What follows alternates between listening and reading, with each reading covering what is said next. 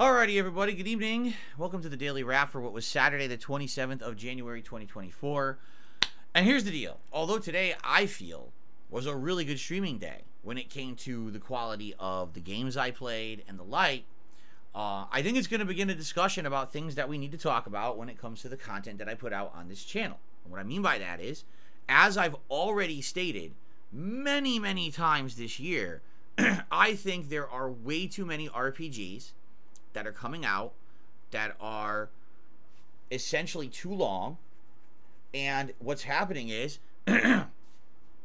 this channel is becoming a hard channel to have a balance on anymore. Let's talk about that a little bit tonight, because first let's talk about what happened today. Let's talk about tomorrow's streams, and then I'm going to tell you my opinion, and we're going to definitely talk about this on tomorrow's podcast, okay? So today, on the Level 1 podcast, I basically opened up talking about the two games that are the new releases for the week, Like a Dragon Infinite Wealth and Tekken 8, giving my opinions on each. And I had a segment where I got incredibly animated and emotional and upset because people on the internet tend to think that because, oh, a lot of people make fun of him and you know, call him a lolcow or whatever, that apparently I don't have the right to state facts, okay? For example, me playing Like a Dragon Infinite Wealth and getting through the first 3 hours, I found tons of parallels in the story of Ichiban Kasuga in my own life. I mean, the whole beginning of the game's story is that he is harassed online by a bunch of people making up conspiracies about him that are not true and don't have concrete proof of, but they still push them forward as truth for personal gain on the internet. That's literally my life story. Like, literally, that's what happens to me on a daily basis. So when I say that, I mean it. It's not a joke. It's not. And then people, oh, it's a meme. That, oh, yeah, I'm just like him. No, there's no meme. There's no meme. You're an idiot. All right? It's truthful. I have to go through this stress every day hearing that people are saying and doing shit about me. I have no idea what it is. I just ignore it, but it's all over the internet every day. These scumbags who just besmirch me and my reputation and anything to do with me turn every positive into a negative, just like they're doing to Kasuga in this game, right? So, basically, I see that parallel, and I have the right to talk about that publicly and say I see it as a parallel and be taken seriously. And if people don't want to take me seriously, I don't care about those people. They're scum. All right? So basically, I talked about that on the podcast this morning, but also talked honestly about my thoughts about each of those games, having played them on launch day on Friday. That was really all we had really time for. And then we went into the first stream today, which was Tekken 8's narrative-based story mode called The Dark Arisen or The Dark Awakens. It's called The Dark Awakens, something like that. The Darkness Awakens? No, it's The Dark... I don't even know. But but basically, you guys voted overnight for what you wanted to see on the first stream, whether it was Arcade Quest. That's the mode with the simulated arcade where you can pick any character you want and basically practice with them and learn while leveling up, doing kind of this story, but getting in-game currency to unlock customizables and things for your characters. It basically serves like tons of purposes all at once. But you guys said you wanted to see the story first, which is fine because the story is short. It's only around 3.5 hours long. So I actually started gameplay a little early today, and we got it done. We, in one sitting, got through the story mode. It was fun. Now, was it the best story mode ever? No, but it was actually much better than Mortal Kombat 1's story mode, in my opinion. There was some frustration in there, but at the same time, it was a good time. I got to play with a variety of characters. Of anything, I think the one character I learned a bit about was Jin, because Jin gets used a ton in the story mode. So I learned a little bit. But after finishing it, I thought it was decent. Now, the audience thought that too. But let's be honest, when I'm playing fighting games, people want to see me do competitive play. That's the point. That's what gets people excited for them. You know, same thing with Street Fighter 6. Whenever I tried to play the offline story mode, man, people didn't like it. But as soon as I started playing with other characters online, or like, people liked it, right? So that's kind of what I'm expecting is going to happen with Tekken. So, was it a hugely, massively supported stream of Tekken? No. But was it okay? Yeah, for what it was, for a one-off stream, knowing that I wanted to see the story. Now I understand the plots between, like, Reina. I know who she is now. We know a little bit more about Jun Kazama and why she might be in the game. It makes a lot more sense. I'm happy I did it. And people who were there liked it, including me. So I'm happy for that. Check it out. If you're interested in the story of Tekken 3, it's Tekken 8, 3 parts, about 3.5 hours of gameplay today. Okay? Tonight's late stream was the continuation of Like a Dragon Infinite Wealth. And the good news is, after around 2.5 hours, we're at the end of the intro. We're finally going to go to Hawaii, okay? Which is the whole point of the game. The bad news is it took 5.5 hours to get there, and I can already tell you that the vast majority of the audience is turned off to this game. They put way too much narrative up front, almost zero gameplay. Like, of the 5.5 hours I've played, I've only done combat maybe 30 minutes. Everything else is sitting in a cutscene. So people are bored.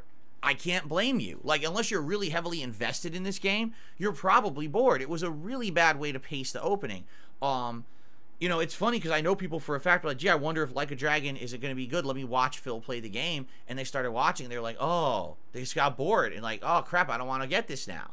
That's not good. And the thing is, the game very well could be amazing, but it's all about first impressions. And a lot of people now have a bad first impression of this game because the opening was too slow. I even said it tonight at the end of my stream. I said, I feel what they should have done was, it's a narrative device called in medias res. What this narrative device means is that you start a story in the middle. So imagine if Like a Dragon Infinite Wealth started in Hawaii, and you're in Hawaii and you're going around and there's all these different things from the main game from the last time, different cultural things, different kind of combat style. Let's say you played in Hawaii for 3 hours and it was like an intro to the characters and a dungeon and all of that. And then all of a sudden when you get to the end, well, how did we get here? Now let's flash back to the beginning. And imagine there was a 5-hour chunk of the game, now going back and explaining all the backstory. Well, at least you got 3 hours of awesome, quirky, fun gameplay first before you got to this heavy-handed narrative. That would have been so much better, and it probably would have hooked people. Instead, you got people falling asleep. I can't blame you. Again, I really can't. This is valid criticism of the game, that pacing's terrible. They should have done it that way, and because of that, it's hard to retain an audience. Now, the thing is, you're now compounding that with the fact that over the last year, I have played an insane amount of lengthy RPGs, right? I mean, you had Zelda Tears of the Kingdom. You had Final Fantasy 16. I've been playing Baldur's Gate 3, right, for a very lengthy period of time, over a month, 60 hours. We had Alan Wake 2 that was a really lengthy game last year. So all these lengthy games, even Sea of Stars recently that were 16 hours in, and we put on hiatus, and now we're starting another lengthy RPG. Oh, by the way, there's that Grand Blue game, there's the Persona 3 remake, there's Final Fantasy 7. It's like, what is going on? Why is the entire games industry releasing the same type of too long game? It exhausts the audience. There used to be balance. It used to be, there'd be an action game, there'd be a platformer, there'd be this, there'd be that. Now it's just, there's a million RPGs. Like, every fucking company is making an RPG now. I don't get it. As a fan of RPGs, even I know this is too much. And I'm curious what to do at this point. Because let me tell you, after tonight's Like a Dragon stream, there was 1 super chat and like 3 tips. Alright? Not today. I didn't hit a single tip goal. I barely made any income on both streams today combined. Alright? This comes at a time when I told you guys this month is really bad for me because of the trolling, giving all of those unpaid memberships out for free. I am down a ton of revenue this month that I should have earned because people got free memberships, and they would have renewed their memberships or become members or gifted legit memberships, and none of that is happening. I mean, I have a month, new releases, not a single legit gifted membership. I take that back. There's like 3 gifted memberships in the last 2 days for new releases. Typically, that's the time when people come by and gift a ton of memberships to help the community, and no one's doing it because of this. So I'm already behind, and now I'm having a slow weekend. That's awful, all right? Now, who's to blame? The trolls, 100%. It's fucked up that they have that much power. I can't fix that, all right? That's a YouTube thing to fix. And the game selection, because last night when I played Tekken, it went really well, you know? But I know I can't just play multiplayer constantly with Tekken. I have to have time to play the other modes to even learn the characters. So there has to be a balance here at some point. You know what I'm saying? I don't know what to do about Like a Dragon. I like the game and I want to play it, and now it's starting to get to the Hawaiian portion. I don't think we're going to see any more attendees than we saw tonight. Tonight, I think we had around 300 and almost no support. I think that's going to be par for the course for the whole playthrough. So that means I can't have it be a major stream all the time or very often at all, right?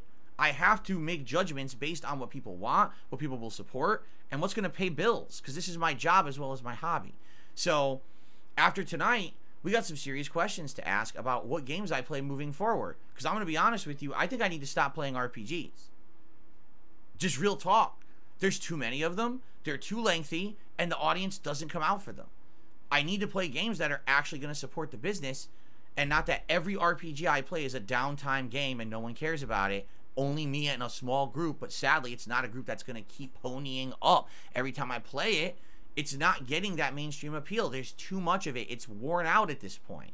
I can't believe there's people who are arguing with me. Oh, you should totally be playing Sea of Stars, Baldur's Gate 3, Like a Dragon Infinite Wealth, Persona 3 Remake, the Grand Blue game, and Final Fantasy 7 all in 1 month. There's people saying that. Like, are you insane? You're out of control. There's too much of the same, you know? I hear it, you know, again, I feel like this is just, there was not a good time to play Baldur's Gate 3. There just wasn't. I played it a ton over December and January, and I'm 60 hours in, and we're, what, a third into the game? Like, what the fuck? Why are these games so long, right? So, here's the deal. I enjoyed today. I liked the narrative story mode of Tekken. I had a good time with it. I really enjoyed tonight's stream of Like a Dragon. I'm glad we're finally hitting up Hawaii. I loved interacting with everyone all day long, but I can't have days like this every day. I can't. It was one of the slowest days I've seen in ages. You know, days when I was just playing Baldur's Gate in a random game at night, we're doing better than 2 new releases today. That's atrocious. I just dropped hundreds of dollars on these games. You know, geez. So I think we need to talk about it. We need to figure out what's a way to go about this moving forward, all right? Because here's the thing. Like, this week is kind of set in stone. I'm already doing another major stream of Like a Dragon on Monday, and that's fine. We're going to get to Hawaii and everything. But we're in a situation now where it's like, I know this game, sadly, is just not going to bring butts to seats, as they say. And I think that it has to end up being night streams, which sucks because we're never going to make progress in it. It's a super long game, you know? It might have to be balanced on night streams for, like, months. I don't even know what else to say. People are just burnt out on this stuff. And that begs the question, what to do for daytime streams, right? I guess Baldur's Gate 3 will probably come back as a daytime stream over the course of this month because that's what people were actually engaging and supporting with. I guess we'll see. But here's what's coming up tomorrow. Here's the good news, all right? The React show is fine. We actually have enough submissions for the React show to do DSP versus the internet, no problem. So the whole crisis of, oh God, all the gifted memberships, we're going to throw it off, has been averted. Between the Ultra members and enough people who have upgraded to the submissions level, we have enough submissions, and I'm going to make that playlist literally right now when I'm done recording for tomorrow's show, and I'm happy to do it. I'm excited to see what you guys come up with for the React show tomorrow. Okay, so podcast in the morning where we'll tackle this issue, DSP versus the internet, and then tomorrow night, Tekken 8 multiplayer. And again, I'm going to be focusing on Paul and King again. Reason being, I haven't even touched another character besides just dabbling in Jin, but haven't really even practiced combos or anything, so I can't play with him online yet. So it's got to be those two. And I will look at some videos. Like, I did notice a couple videos showing off some of the combos that King can do, and I think I'm going to try to learn those and try to implement those in the gameplay. And it should be a good time, all right? And then Monday, the major stream will be Like a Dragon Infinite Wealth finally hitting up Hawaii. And then Monday night is going to be Pal World, which is a game that has worked. The 2 times that I've played it, you guys have enjoyed it and showed up and engaged and supported it. I'm excited to continue with that. It almost feels like Minecraft again to me from when I played it many years ago. So that'll be Monday night. And then Tuesday is going to be Tekken in the daytime, likely Arcade Quest mode, where we'll use that mode to try various new characters and learn them so I can apply them to multiplayer moving forward.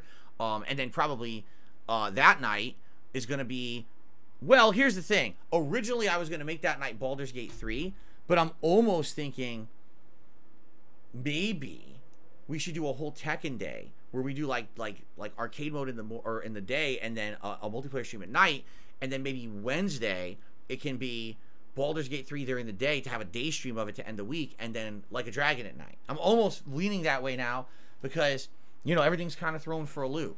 Originally, I was going to play a ton of Like a Dragon, but 2 streams in, it's already dead. I mean, it's crazy. So, let's talk about all of this in the morning. I'm not going to come to a solution just talking about it by myself here in the Daily Wrap, but something's got to give at this point. There's too many RPGs. There's too much of the same going on and still coming up, and I can't just keep doing that. It's not going to work, especially now things are down because of these idiots, and I need to be getting the opposite happening, and it's not. How is it that I'm 2 days into new releases and things are slower than it was when I was playing the older stuff for filler in January? It's crazy, right? So we got to do something about it and figure it out, all right?